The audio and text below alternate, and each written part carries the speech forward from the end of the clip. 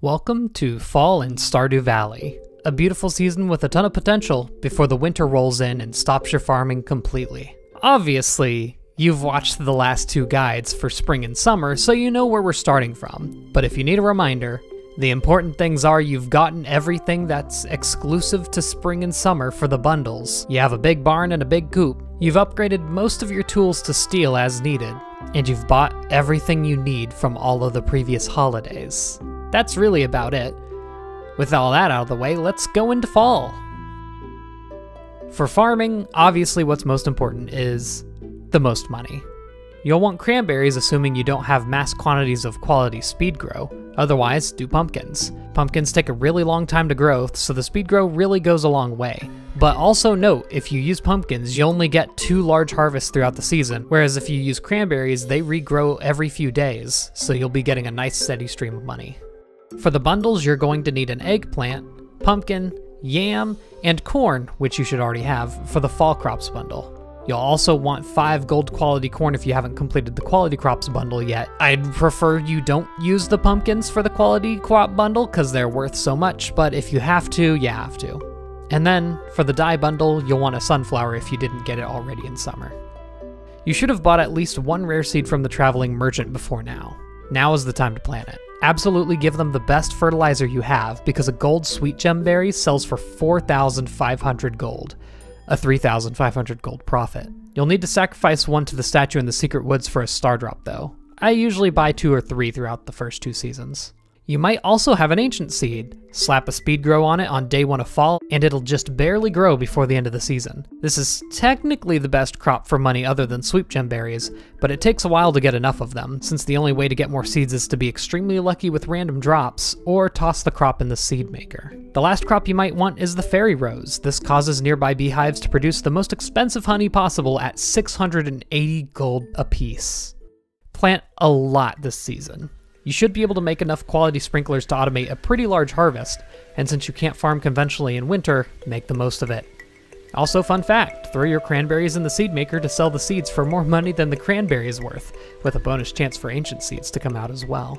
You should also have 2 trees blooming in the fall, or 1 if you have the fruit bat cave.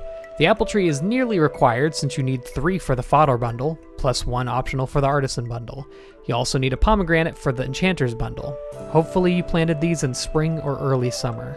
For your animals, I recommended in the summer guide that you have both a big barn and a big coop by the end of the season. And that's because by fall 10th, you'll want a deluxe barn and a deluxe coop by the end of the season. Once you have your deluxe barn, you'll want to buy a pig as soon as possible, since it'll take another 10 days to mature.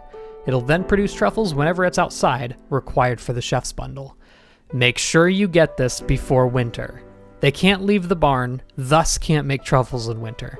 This is one of the killers of year 1 bundle completion runs. With the big coop, you'll want to buy a duck, both for the duck egg to complete the animal bundle, assuming you already have a chicken and cow products, and for the duck feather for the dye bundle. I recommend using the duck egg over goat cheese or wool because the duck is needed anyway for the feather. With the deluxe coop, you'll want the rabbit, which produces the rabbit's foot, perfect for not getting caught cheating, and for the enchanter's bundle. This one's less priority than the truffles since you can still get it in winter. With this season's crops, you should be able to finish all of the pantry bundles, which unlocks arguably the most important bundle reward, the greenhouse. You can plant any crop for any season in there, with fertilizer that never goes bad since the season never changes. I recommend planting rare seeds first, ancient fruits second, and star fruit third. You can also plant the red cabbage seed when you find it. Lastly, keep checking the traveling cart for red cabbage seeds every Friday and Sunday. You'll need one soon. I'll be going over the other way to collect one this season if they're not appearing for you. As usual, you'll need to complete the fall foraging bundle by grabbing the various fall foraged items, including wild plums, hazelnuts, blackberries, and common mushrooms. Also, as usual, craft these into fall seeds to sell them for more than they would sell it for individually. I recommend getting to foraging level 8 by fall 8th, since this is blackberry season, and you'll be able to get 3 berries per bush at level 8. If you're wild, you can even get to level 9 and then eat that survival burger you got all the way back in spring to reach level 12 temporarily, and you'll get 4 berries per bush. These work as an easy 10k gold or so if you pick them diligently. They can also be a nearly endless source of energy or work as liked gifts to quite a few villagers. If you finish your vault bundles, which you should this season, You can also forage coconuts and cactus fruit in the desert. Both can go towards the exotic foraging bundle. Okay, for reference, your lake fish, ocean fish, and crab pot bundles should be finished already. If they're not finished, all of the fish from them except for sturgeon and tuna are still catchable in fall. Also, the pufferfish needs to be caught in summer. In fall, the new fish you can catch for bundles are, for the river fish bundle, tiger trout in rivers, 6 a.m. to 7 p.m., and in the night fishing bundle, walleyes in rivers and lakes, 12 p.m. to 2 a.m. when it's raining. As always, the ghost fish is on floors 20 and 60 of the mines whenever, wood skips are in the secret woods pond whenever, and now that you should have access to the desert soon, the sandfish is found in the desert pond, 6 a.m. to 8 p.m. For any other fish you may have missed in previous seasons, please refer to the spring and summer guides. You should be able to finish off the fishing bundles in fall as well, since any fish that are available only in winter aren't used in bundles. This removes the glittering boulder, giving access to panning in the town, lake, and river. You get guaranteed ore every time, plus a chance for gems or omni geodes, and most importantly, the lucky ring. Finally, the legendary fish of the season is caught at the very top of the river in town and requires only level 3 to catch. I would still recommend something higher, but go for it if you want. So as I said in the summer guide, I recommend that you have the mines finished. This is because at the bottom you'll find the skull key, which allows you to access the skeleton cavern once you've completed the vault bundles. Hey, have I mentioned that completing the vault bundles is important yet? Because it is. Seeing how you have completed the mines, you should have enough gold to upgrade your axe to gold before heading to the skull cavern. This is the only tool I really recommend upgrading this far for now, but you can still do the others if you have money burning a hole in your pocket. Everything else is fine on steel. So the skull caverns are a completely different beast compared to the mines. Before any expedition, you'll want to be extremely prepared, with plenty of food items, preferably some speed boosts, tons of bombs, and stone for staircases. I could make an entire video guide to the skull cavern alone, but basically just know that the deeper you go, the more iridium you'll find, which is the 4th ore after gold. You'll start finding iridium nodes around floor 25, which is a challenge to get to on its own since your progress doesn't save between trips. You don't really need iridium for anything, but its best uses are for tool upgrades and iridium sprinklers. You also need tons of it if you're going for the perfection ending, so don't slack. And if you don't have that red cabbage seed yet, both the serpents and the mummies have a 0.2% chance to drop it. Yeah, it's not high, but it's something. Also, your blacksmith bundles should be long since done before fall. Check the summer guide if you need it though. Fall has a lot to it, so here's everything that doesn't neatly fit into the other sections.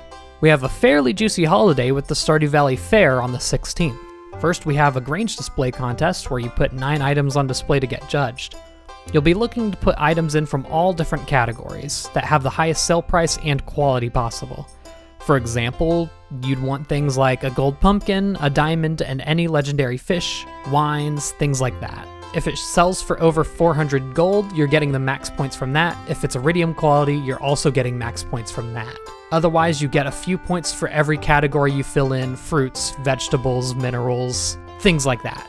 Getting the best outcome here isn't that hard. You'll get rewarded with star tokens, a currency unique to this event. 1,000 for first, 500 for second, 250 for third, and 100 for last. Or you could take the easy way out and just put in Mary Lewis's shorts for a free 750 points. There's a bunch of different minigames littered about, but the one we want to focus on is the spin to win wheel, which is notable because it's rigged to land on green 75% of the time. Easy points. If you're bad at statistics, just keep betting half of what you currently have to eventually work up however many points you want. If you want to buy everything from the shop, you'll need a max of 4,900 points, depending on what the last random store item is. If you only want what's needed for completion, just buy the Star Drop and the Rare Crow for 2,800 points. There's nothing too crazy about the other holiday, Spirit's Eve, other than the prize at the end of the maze that works as a universally loved item or sells for 2,500 gold. There's also a Rare Crow and Jack-o'-lantern recipe for sale for a combined 7,000 gold. One thing that's unlocked in fall that's new to version 1.5 are the special orders. At the beginning of every week, 2 orders will be added to the board. You choose one and have anywhere from a week to a month to complete the task. Just know that you'll probably need a majority of the time provided most of the time. Each order has a unique item obtained upon completion. Could be a recipe, an additional item in the shop, or straight up a gift. Some of the best items in the game are obtained through doing this, and try to not do repeat missions if you can. One other thing you might complete in fall is putting 60 items in the museum. This will get you the key to the sewers, which was hinted towards at the beginning of spring. For now, you can head into the sewers and meet a new character that is romanceable and also has a bunch of really cool items for sale, most of which you won't be able to afford. After everything is said and done, the only things you should have left bundle-wise at the end of the season is the winter foraging bundle and a few of the bulletin board bundles, though I will say that everything there is possible before winter except the Nautilus shell and the field research bundle. It's tough to get that much done. Hopefully I haven't forgotten anything important, but if I did, please mention it in the comments. With all of this, you should be ready to take on winter, and maybe even some 1.5 content. As always, these guides are being made alongside my Let's Play, where you can get a full in-depth view on every decision I make, and judge me for them. Thank you for watching, and see you soon.